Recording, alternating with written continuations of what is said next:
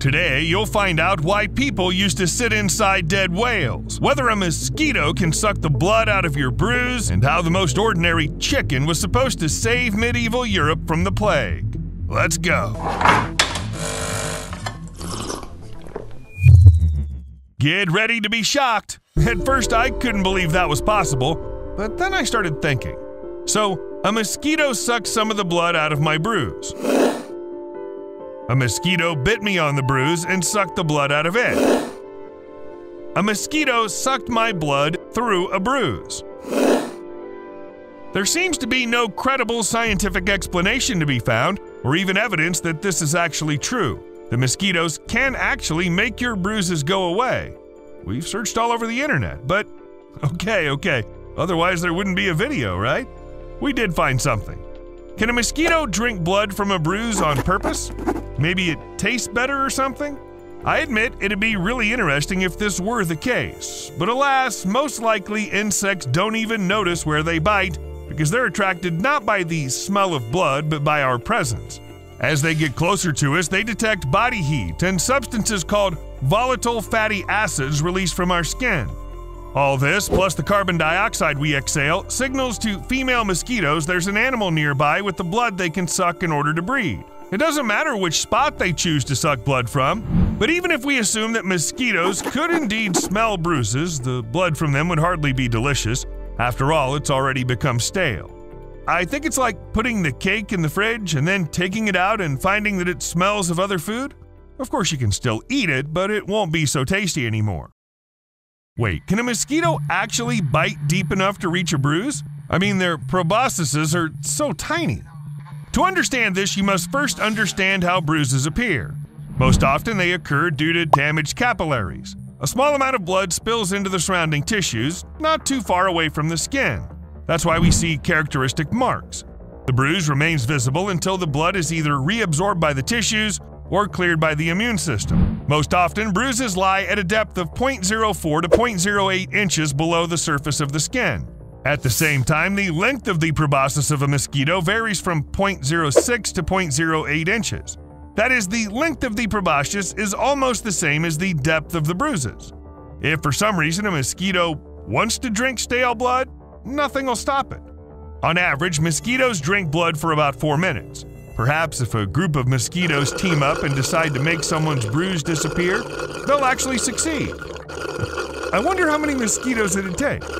If you need several pounds of them, then it might not be worth it. But mosquitoes sucking bruises, an idea I just came up with, is definitely not the strangest medical practice involving animals.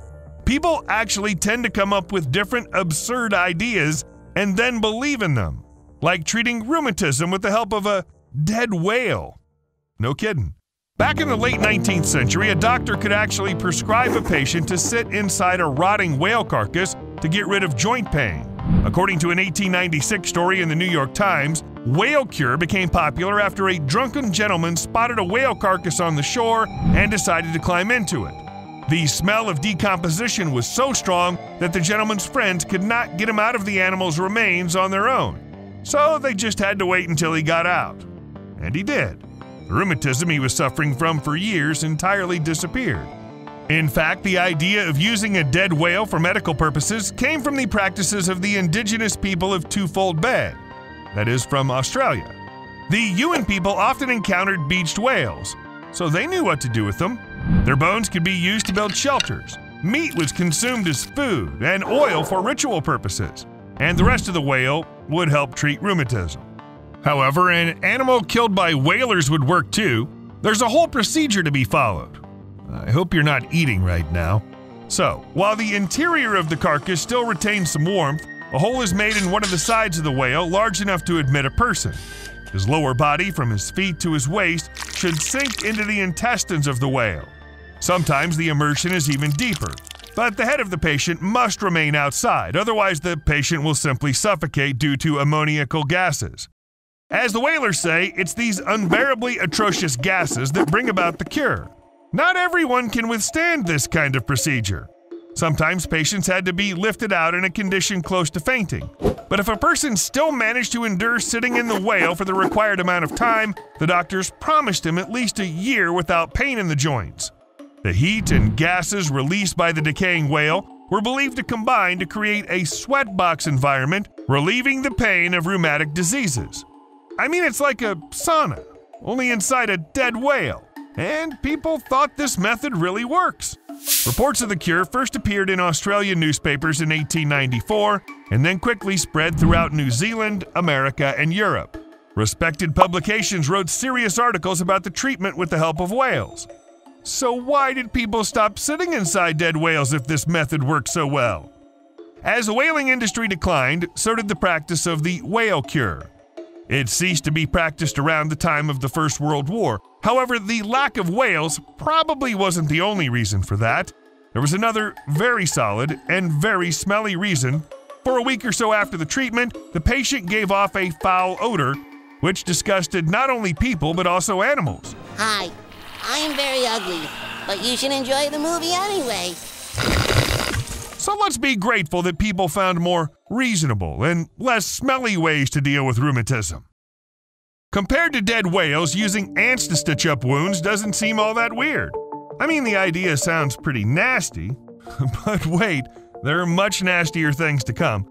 Apparently, the idea of using ants as sutures came to people in prehistoric times, although the first recorded use was mentioned much later, in the Atharva Veda around 1000 BC. Though back then, ants weren't used for skin wounds, but for suturing intestinal wounds after surgeries. But they couldn't just decide to put the ants in the intestines, so it all started with simpler stitches applied outside, much earlier than 1000 BC. There is loose evidence that ancient people in India and South Africa used ants for stitches. According to them, the heads of large biting ants clamped wound edges together. Not every ant is good for surgery. Species with fairly large mandibles are needed, for example, bullet ants.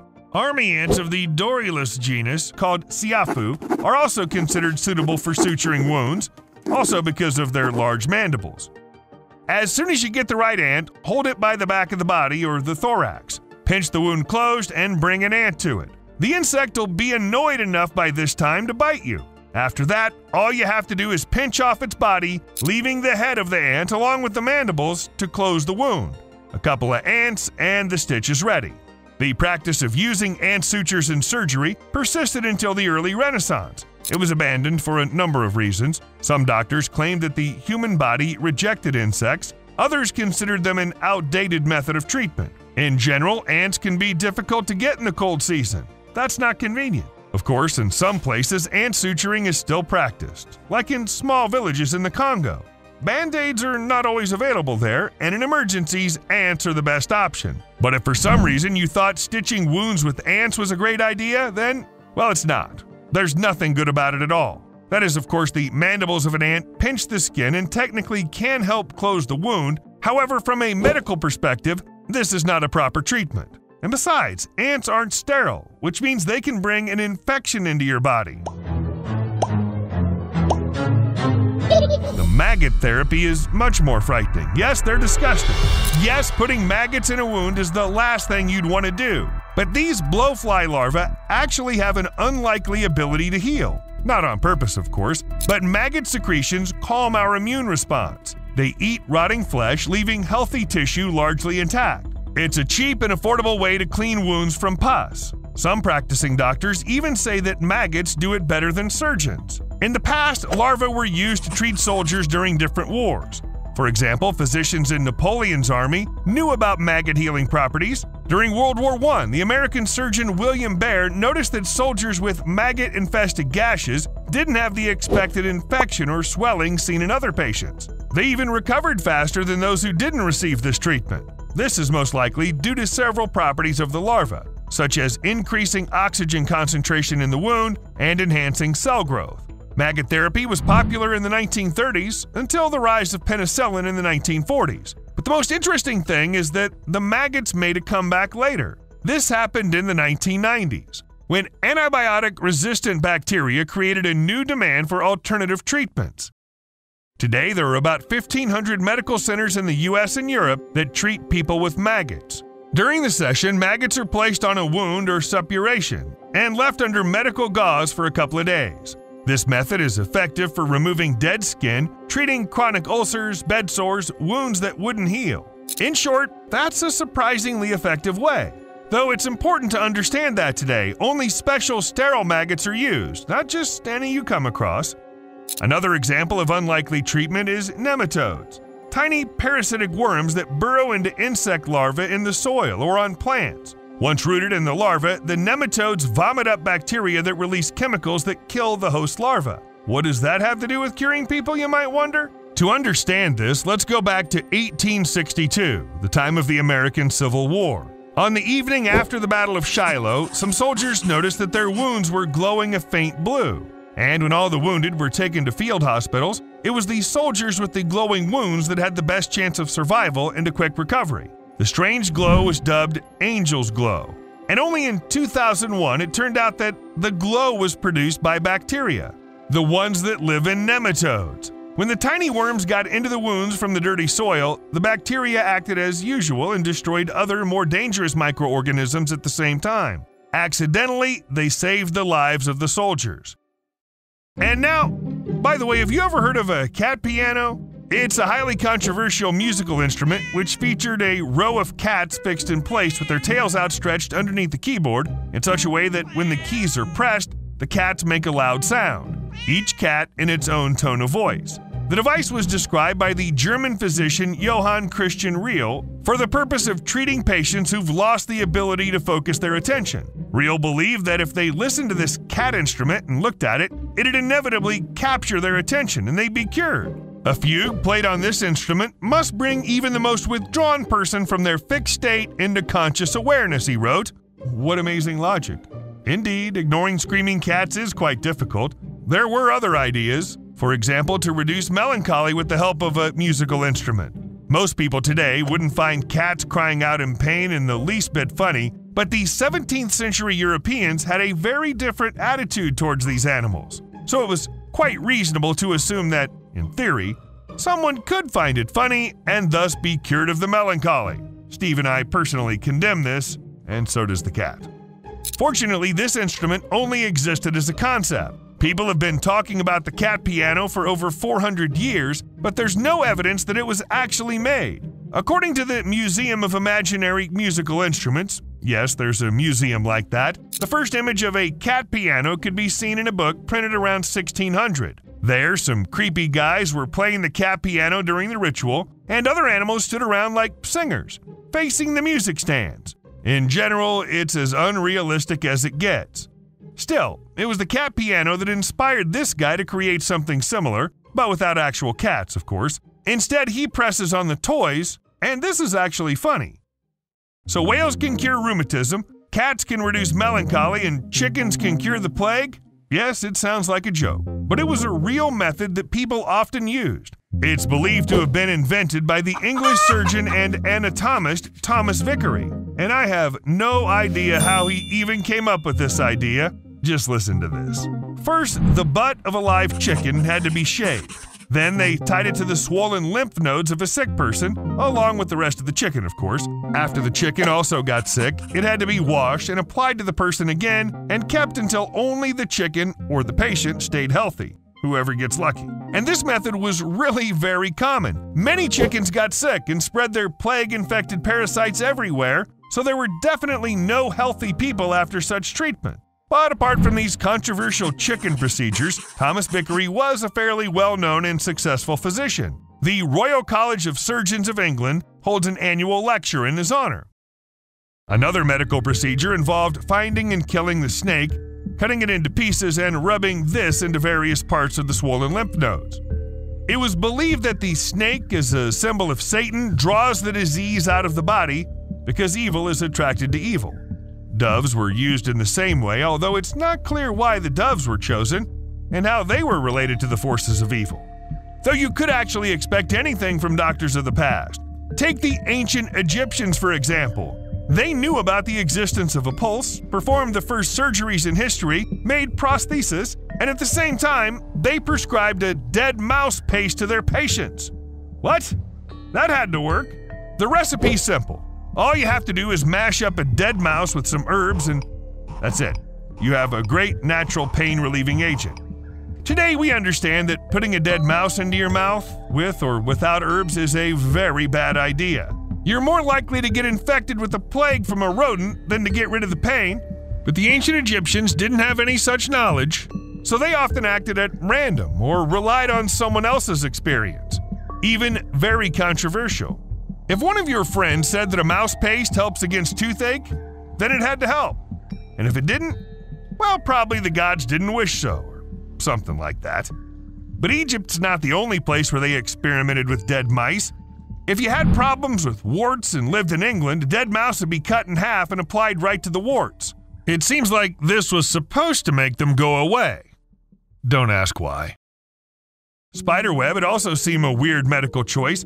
Although the spiders don't seem like trustworthy creatures, their web is supposedly an excellent natural remedy for healing cuts and scrapes. In ancient Greece and Rome, doctors used spider webs to make bandages for their patients.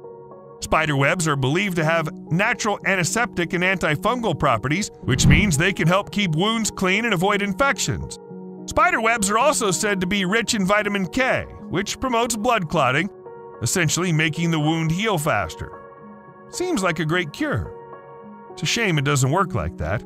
Recent studies have shown that all these stories about the miraculous power of the web are not just a myth, it's a myth that's the exact opposite of the real things. Spiders use their webs to protect their eggs, which have a high content of nutrients the microbes are after. But apparently the web repels microbial attacks just like a wall, a physical barrier. It has no special antimicrobial properties. Although, of course, the web is still very strong and at the same time light. Also, unlike silkworms, spiders live literally everywhere, including that far corner over there. This means that if people could learn how to weave spider silk, they'd get a cheap but very strong fabric. Who would say no to such a thing? Especially since people know how to make use of spider silk. For example, in the Solomon Islands, indigenous people designed a setup involving a kite, a line, and a spider silk to catch the elusive needlefish. Despite all this, spiders stay away from our machines. No one has yet managed to use them in the textile industry, for some kind of large-scale production at least, although people have tried many times. In the 1700s, the French naturalist Bonnat de Saint-Hilaire presented a set of spider silk gloves and stockings to the French Academy. He was able to collect enough material by promising his neighbors to pay for the web for the price of silk. Can you imagine how happy they were? But when the spider web clothes were delivered to the king, he was not impressed. It seems like the material was quickly torn, and His Majesty was offended. In the 1800s, France made another attempt to turn spider silk into an industry. This time, the attempt was made by a spider specialist named Paul Camboet. He invented a device allowing him to extract the web directly from the spider, not gather it in the corners. The spider was placed in a wooden structure so that its abdomen was sticking out on one side and the legs and head on the other. Then you only had to touch the spider with the tip of your finger so that the web stuck to it. And then you could reel it out.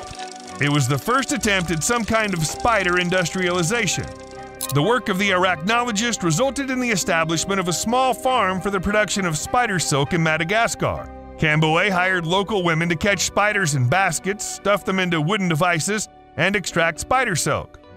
It was then made into a bed canopy, which was shown at the Paris exhibition of 1900. It had seemed like this is a success, but the spiders definitely didn't want to be a part of it. I mean, at all. They spun their webs all over the place where they were held, so actively that no insects got in. No insects means no food.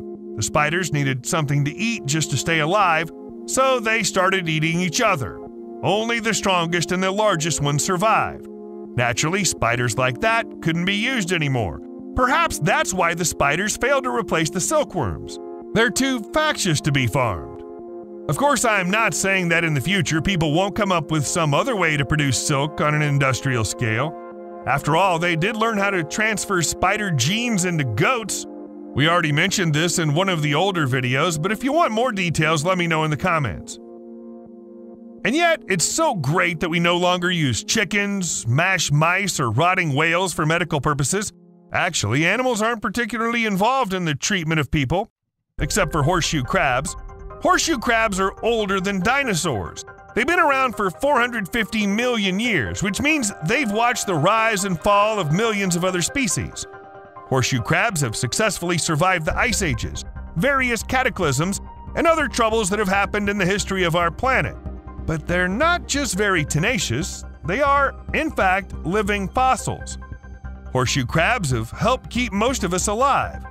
If you've ever had a vaccine, chances are that it was tested for safety using horseshoe crab blood. It contains important immune cells that are exceptionally sensitive to toxic bacteria. When these cells encounter invading bacteria, they clot around them and protect the rest of the horseshoe crab's body from toxins. I think this is one of the reasons why horseshoe crabs are so resilient. When scientists discovered this feature, they started using horseshoe crab blood to test new vaccines for contamination. This method has been used all over the world since the 1970s, and for many years, no one was able to find an alternative that would be as sensitive to toxins as horseshoe crab blood. Yeah, because of all these pharmaceutical tests, horseshoe crabs have had a hard time, but that's another story. And by the way, horseshoe crab blood has a great color.